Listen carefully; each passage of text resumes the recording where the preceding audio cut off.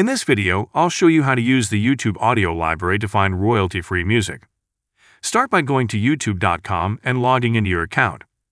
Click on your channel icon in the top right corner, then select YouTube Studio. In your YouTube Studio dashboard, look at the left-hand menu and scroll down until you find Audio Library. Click on it to open the library. Here you'll find a variety of music and sound effects available for download. Remember to comply with YouTube's terms and conditions when using these tracks. You can search for specific tracks by title, genre, mood, artist name, or duration using the filter options. For example, if you want to find dramatic music, you can select the Genre filter, choose Dramatic, and click Apply. This will display all the dramatic tracks available. To preview a track, click the play icon next to it. If you like the track, click the download button to save it as an MP3 file. License information ***. Hover over the license type to see if attribution is required.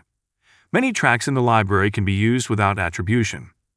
Once downloaded, you can use these MP3 files in your YouTube videos. And that's it. You've successfully learned how to find and use royalty-free music from the YouTube audio library. I hope this was helpful.